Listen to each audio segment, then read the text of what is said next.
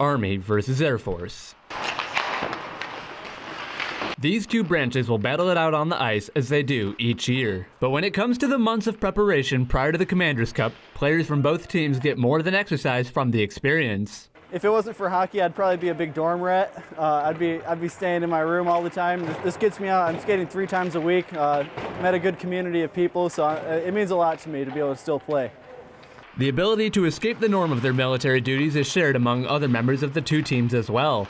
I look forward to it whenever there's practice or anything, just to get out and get your mind off of work. Leaving their duties in the locker room also brings a new social dynamic for the troops, now mixing rank for sport. I'm an A1C, and a lot of these guys are like staff sergeants and above, so it's like really weird to be hanging out with these people that have like 10 years on me. A lot of us do know each other just outside of the game itself.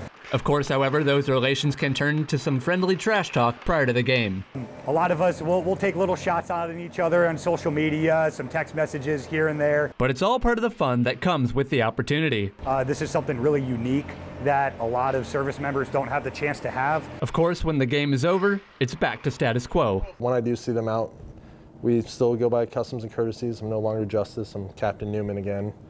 And it's part of the game. That's why we try really hard to keep the rank and everything out of the locker room and off the ice. While the fun will end for each player eventually, it's something they'll cherish for a lifetime. I'm gonna have lifelong relationships with these people after this, so it's great. I'm Adrian Peterson reporting for News Center Fairbanks.